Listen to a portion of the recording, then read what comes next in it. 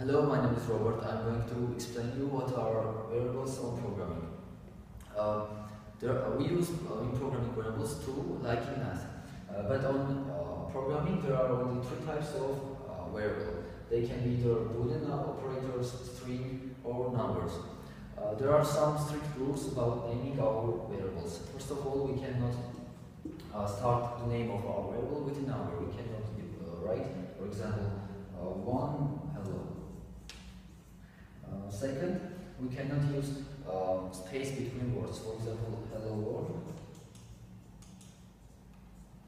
We should write together, not separate. Third, we cannot use keywords like const, console, and other words that are command words in programming. And fourth, the variable names are key sensitive, and there is a huge difference between, for example, hello in uppercase and hello in lowercase. There are different variables.